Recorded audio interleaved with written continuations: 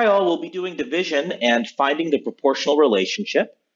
And the idea here is that the y variable changes proportionately with the x. So as x gets bigger, y gets bigger. But how much bigger?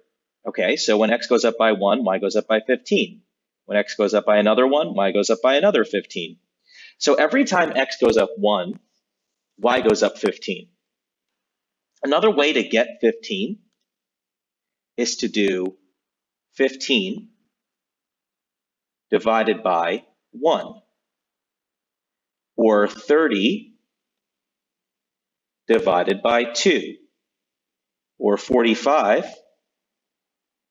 divided by 3. All these things are 15. So in the different examples, I'll choose different numbers just to change it up, but you can use any of them, and you can see the answer right away. So it's not just about getting the answer, but seeing the common properties.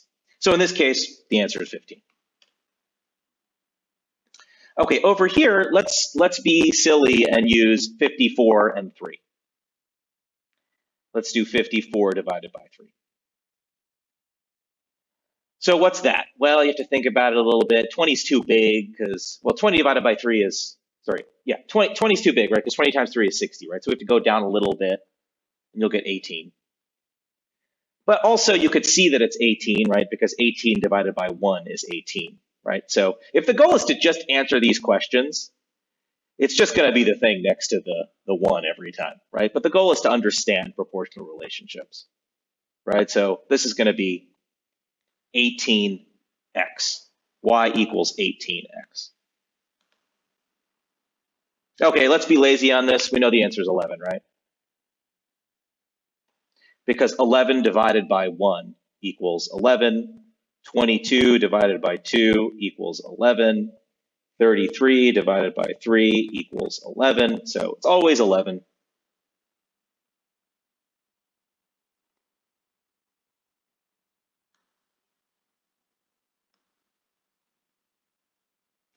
And here again, what we're realizing here is that, 13 divided by 1 is 13, right? What are we saying? We're actually saying that y divided by x is always 13, no matter what y is and what x is. So if y is 26 divided by 2, we get 13. Hey, but if we multiply both sides by x, that's exactly y equals 13x, right? That's where this equation comes from. Y equals 13 times x.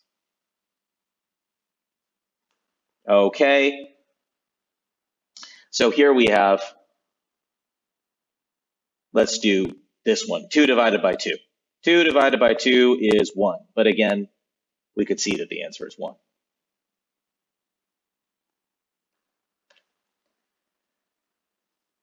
Another thing is,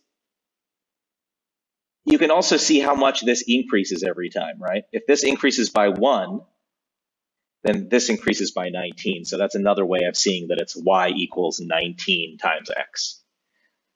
So also you could do 19 divided by 1 is equal to 19. So y equals 19 times x. Thank you.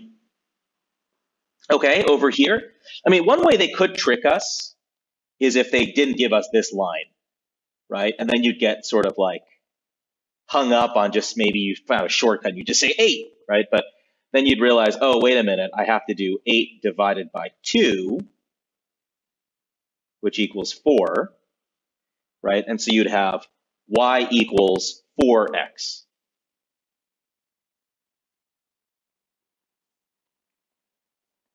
All right, how about this? Well, we have 14 divided by 1 equals 14.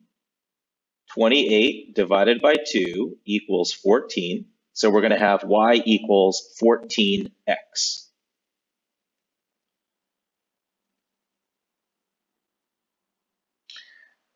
If we look at 11 divided by 1, 22 divided by 2, 33 divided by 3, it goes up by 11 each time. These are all 11.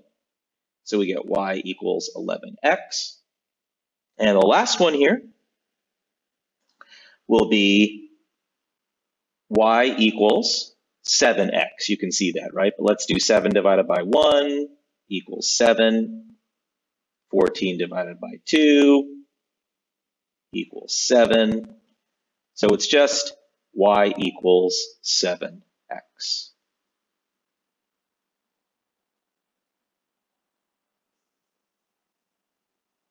Okay, let's go on, see if there's anything interesting here. Okay, it's the same lesson, so you get the idea. This will be y equals 14x.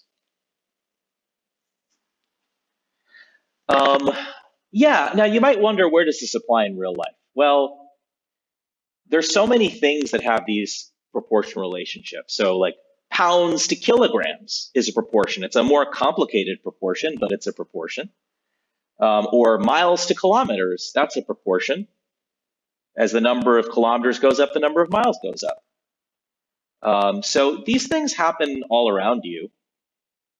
When you look at these examples, they're sort of overly simple because the proportionality constant is always a really nice number, but in real life, it's not a really nice number, but this still gives you the idea. So I hope you enjoyed that, and I will see you for the next lesson.